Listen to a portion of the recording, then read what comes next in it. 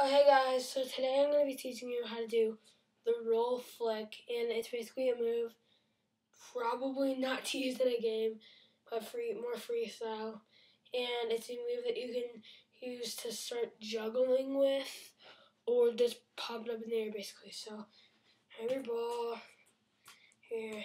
So the first step is just to roll it over with your foot, with your dominant foot. So whatever dominant your foot are. So you can roll it like I'm righty, so I'll roll it that way. Or you can roll left for there. And then the next step is after that, you're going to roll it onto the next of this foot, and that's how you can use a step over. So it's like here, here, and it's like that. But if you do it at a faster pace, so when you have the ball like here, you're going to pop it up with that foot. So just kind of look like this. Yeah, something like that. So, and like you can go like this, and then start juggling with it. You could go like this.